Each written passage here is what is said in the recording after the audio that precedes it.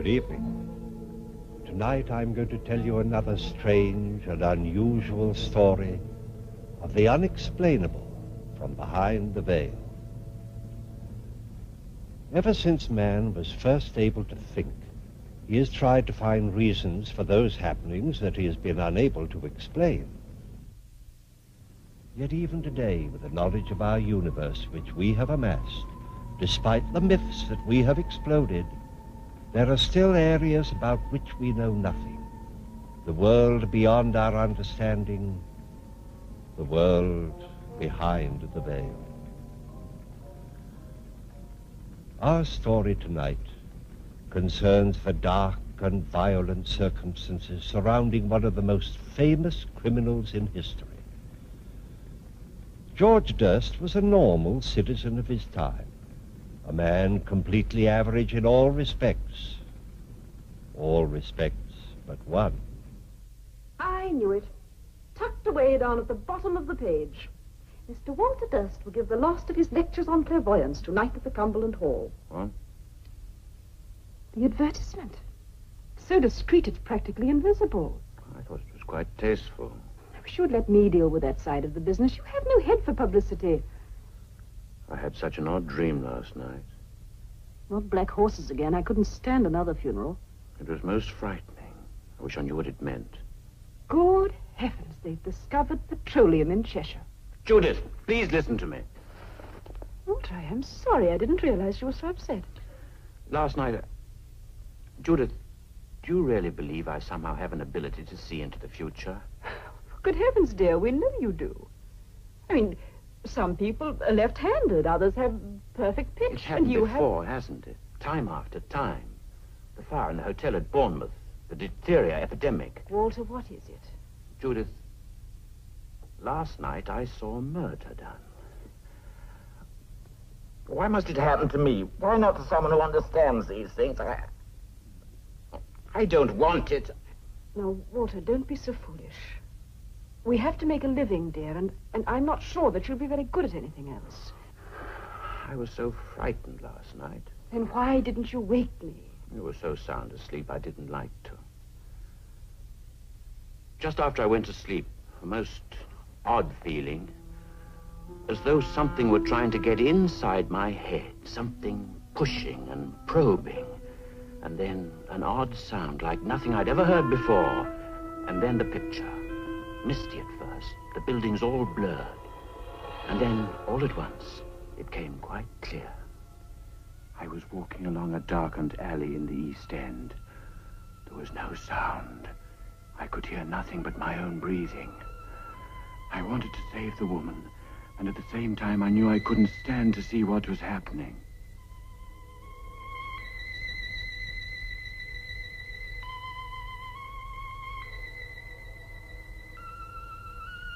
Suddenly I found myself outside some horrible drinking house. I remember hearing the ticking of a clock. I knew it was important to see the time. My body floated as though it were no more than mist, and the light at the corner of the lane seemed to draw me to it. I felt as if something were guiding me, begging me to look up at the street sign. Bucks Row. I saw it quite clearly, and yet I'd never even heard of the place before. I wish I knew what it all meant. Darling, why should it mean anything? It's probably just an ordinary old nightmare after all that lobster you had last night. No. There was such purpose to it, almost as though I'd been made to see it for some reason. In the early hours of this morning, Timothy Durrant, a cart driver, was returning to his lodgings in Whitechapel when he saw what he thought was a tarpaulin lying in the gutter. Crossed the road for a closer look, only to discover that it was a woman lying there. A lighted match revealed that her throat had been cut. The body has been identified as that of Mary Nichols, 42, a woman of unfortunate reputation, who had last been seen alive but very drunk just before 2:30. The police surgeon has stated that in addition to the throat wounds which caused death, the body had been almost completely... Does it say where it happened? Yes. The body was found in Bucks Row. The doctor also stated that, in his opinion, the crime had been committed by somebody who with considerable knowledge of surgery. Yes, the surgeon's knife, the scalpel. And moreover, it was the same person who brutally murdered Martha Turner 3 weeks ago on the night of August the 7th. An inquest is being held. All the details. Walter, you've got to go to the police. The police? There can't be any motive for killing these terrible women, so the man is probably mad. Don't you see there may be more murders? And more dreams. Walter, think what it would mean if you could go to the police and tell them exactly when and where the next killing would be. No, I won't have any part of it. It's nothing to do with me. Walter, that is a disgraceful attitude. The seeing of justice done isn't merely the business of the police. It's the responsibility of every member of the community. Why, it might mean the saving of countless young lives. Oh, they were hardly young. Walter, it is your duty to go to the police. All right. I suppose you're right. As usual. And, darling, think of the publicity.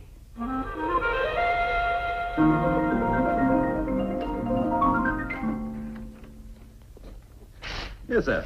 Oh, good morning. I want to see someone about the Whitechapel murders. What connection? Well, it's rather a personal matter. I prefer to see whoever's in charge of the case. Right. A name, sir? Clairvoyant. Yes? You're new, aren't you? I beg your pardon? You haven't been in before. No. Well, Inspector McWilliams in charge of the case. I'll tell him you're here. Let's see if you don't mind waiting a while. I mean, all those people A have... lot of money, sir. Brought them all out today. Gypsy Jim, One-Arm Nell, and the old lady with the crystal ball. She can tell us the identity of Jack the Ripper for a mere £50. Jack the Ripper? Well, that's what the newspapers have tagged him. Oh, we have them all, sir, especially on a case like this. But, Constable, I assure you I didn't come here because of any reward. Last night in a dream, I saw the exact circumstances of the Bucks Row murder. Several hours before it occurred. The time, the place, everything. Now, sir, you look a nice, sensible sort of gent. You know, the wife had the same trouble. Wake me up in the middle of the night, she would, just to tell me about these here dreams, so I got her some stuff called slumber pills. Only a cheap medicine, you know, but efficacious. Very efficacious. Never had any more trouble with her since. Thank you, Constable. I assure you will have no more trouble with me either. Good morning. Emily, don't lag behind. I wish to see someone about Jack the Ripper. My little girl has some information I know will prove invaluable. Have a seat, It Mama. happened yesterday afternoon during my usual Tuesday seance. Emily was in rapport with Liati, her little Aztec friend, when suddenly there was a swirl of orange ectoplasm. A ghastly grinning face appeared. Charlatans! Charlatans! The city of millions, once teeming with life after dark, now becomes silent and deserted with the setting of the sun. Children are off the streets with the beginning of nightfall. Women go nowhere unless accompanied by their men. Doors are locked, windows boarded up. London becomes a city of panicking individuals, no man trusting his neighbor or friend. Newspapers demand in their boldest type the apprehension of this mad killer. The rewards mount. Every available police officer is on duty.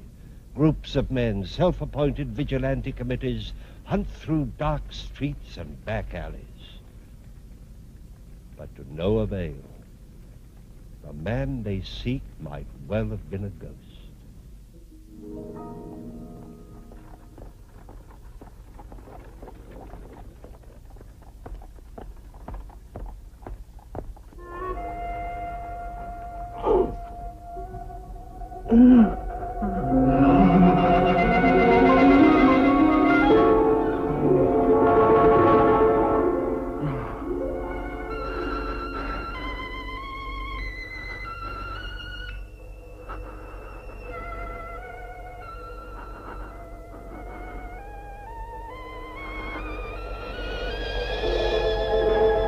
Judith!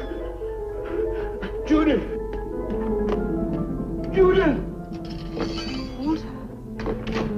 Look! Look at my hand! Look! It happened again. Quite suddenly. I saw the body. He'd cut an ear off. It was lying in the gutter. I picked it up. You see, the blood's still on my hand. Walt. No, I won't wipe it off. They can see it at Scotland Yard. It's a manifestation. They'll have to believe me. Walter, it's your blood. You must have What? dug your nails into the palm. No. I saw it, though. There was a red flower in her dress. And she had a bunch of grapes, and she was still clutching the bunch of grapes. My dear, you must eat something before you go. Go? Where? Oh, no, not the police. They'd only laugh at me again. Then we'll have our dinner and they can laugh at both of us if they want to.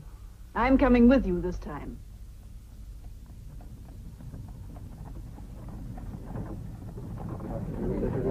First, please, thank you. 2 pennies. Yes, madam. First, please. I think I've got some pennies. Change at Oxford Circus and take... What? He's here. I can feel it. Somewhere quite near. Oh, what are you talking about? Jack the Ripper. He's here on this bus.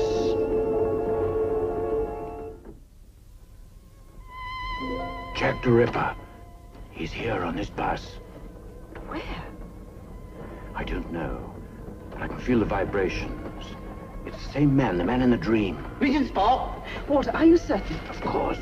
Then we must do something. Try to find him. It's vanishing. It's fading away. Regent Spock. Walter, quickly. What is Rudolph?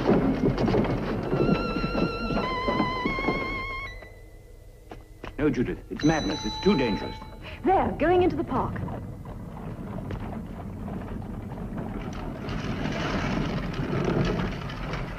Walter, don't stop me. Which way did he go? I don't know. I can't feel it anymore. Well, try. Concentrate. You must. It's no use. He's gone. It just isn't there. Oh, he's so close. Well, I'm sorry. I couldn't help it. Besides, it would have been madness. Now, I think we ought to go and tell the police.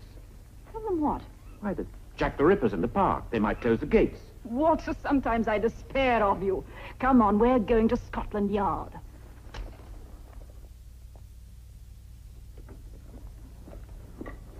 Oh, I didn't expect to see you here again, sir. I want to see Inspector McWilliam, isn't it? He's busy. We're trying to find someone called Jack the Ripper. Perhaps you've read about it. The constable. Walter, let me. Constable, today is the 30th September. It is? And it may be remembered as the day that Jack the Ripper committed his 4th murder. That is, if you just stand there and do nothing to prevent it. Ma'am, I have my orders, that's all. But please, you must let me see the inspector now.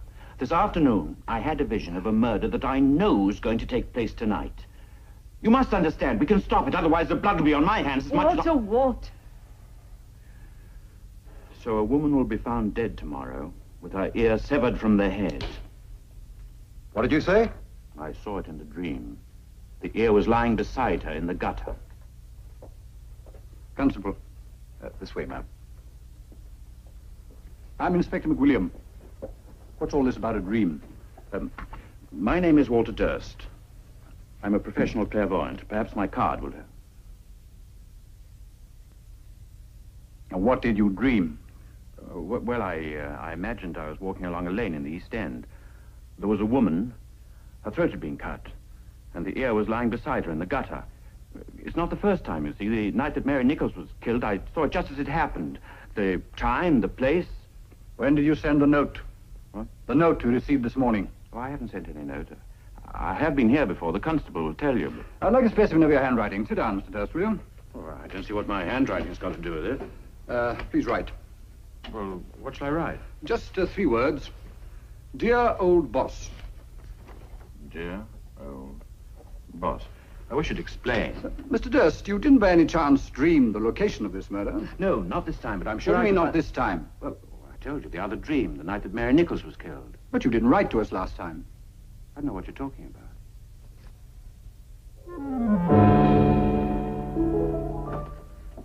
Then you must believe me, Inspector. I told you that I saw it. No one knew of this letter except the men in my office and the man who wrote the letter. Did you write this letter? No, I didn't write it. I didn't. Judith! Judith! You will be kept in custody until we can make further investigations in the morning. Please let me go. Don't you see what you're doing? That's enough. Come on. But the woman, I saw what he did to her. You couldn't tell it was a human face. You could save her. Perhaps I have. Please. Please let me help you. Aye, Constable. Well, then, God help you.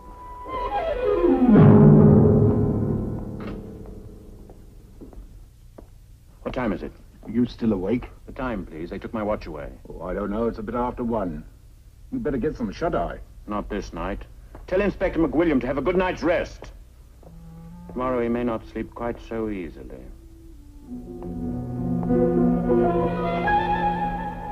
All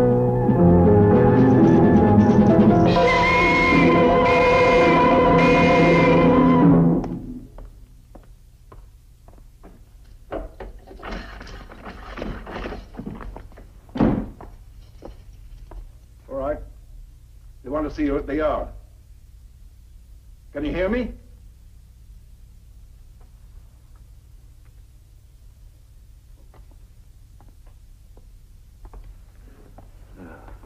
God forgive them. Forgive them.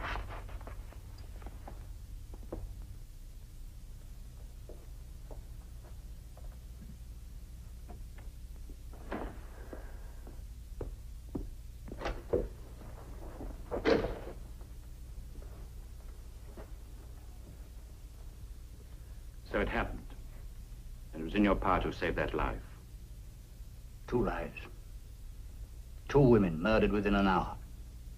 One in a yard at the back of Berners Street, the other in an archway off Mitre Square.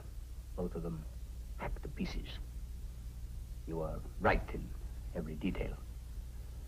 Every man available was on duty in the East End last night.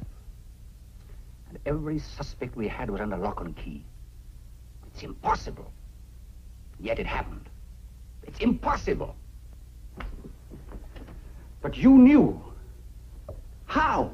That's a question I've been asking myself all my life, Inspector. Perhaps the answer will come later.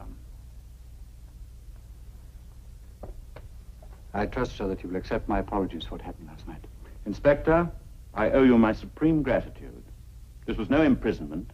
It was a release. Until last night, I've been afraid of this gift I have. Ashamed because I was not quite normal. My wife had to have my courage and my convictions for me. Now I know this power was given to me for a purpose.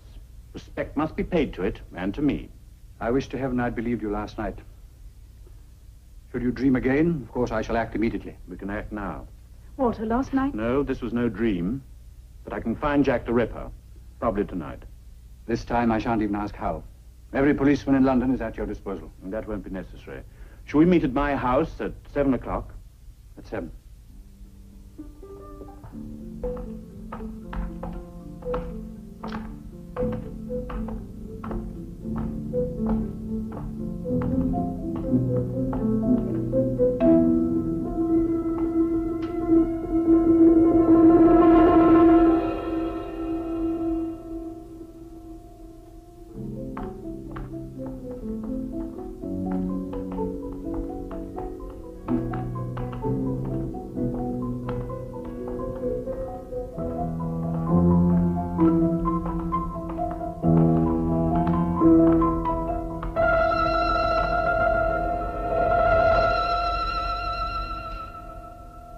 This is where the Ripper lives.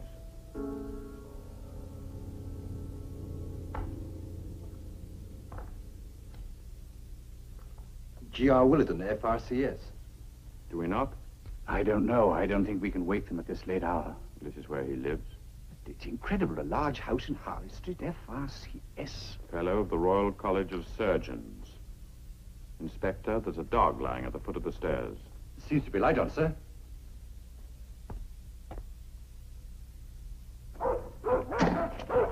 Hagen. Hagen, be quiet. Stop barking. Yes? What is it? We're from Scotland Yard. I'd like to speak to Mr. Willardon. Who is it? Mrs. Willardon? Yes? I'm Chief Inspector McWilliam, Mr. Durst. I'm sorry to disturb you so late, but we should like to ask you a few questions. I must ask you to leave. It is very late. Mrs. Willardon, this concerns the Whitechapel murders. It would be very easy for me to get a search warrant. The police? Mr. Willardon? No. My name is Hatherley. I'm Mrs. Willardon's doctor. May I ask the reason for this visit? I would like to see Mr. Willardon. That's impossible. Will you come into the library, gentlemen?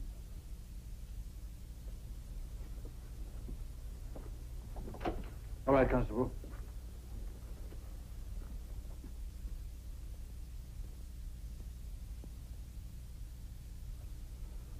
The funeral is tomorrow.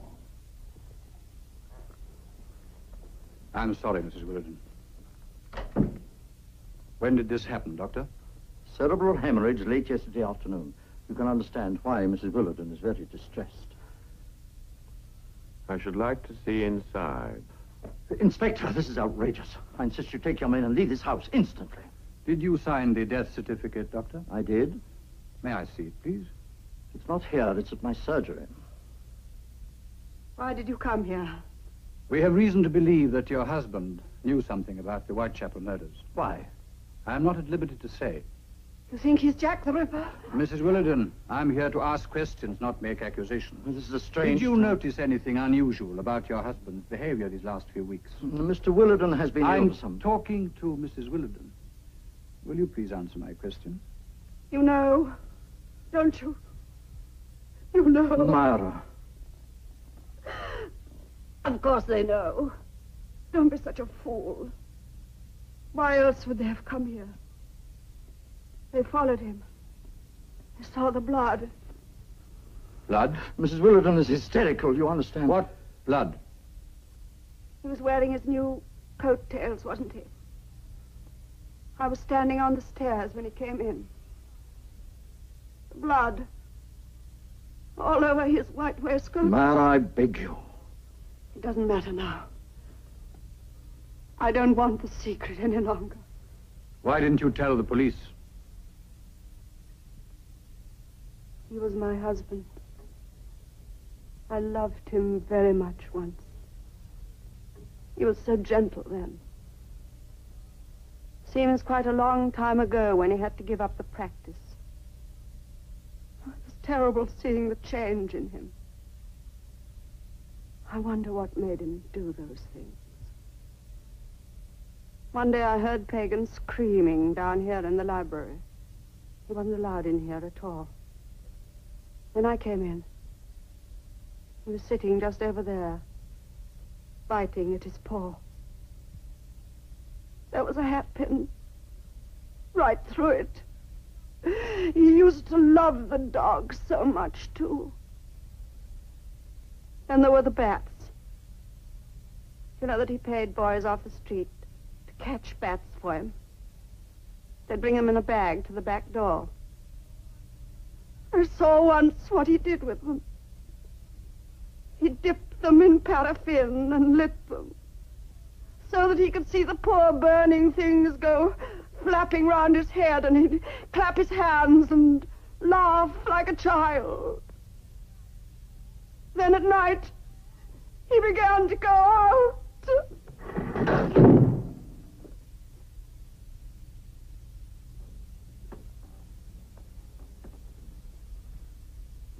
So, the funeral is tomorrow?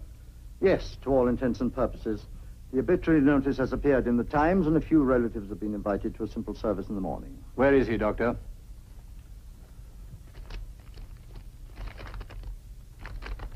A certificate of insanity? Yes, Willardon was sent this morning to an insane asylum outside Edinburgh. May I keep this?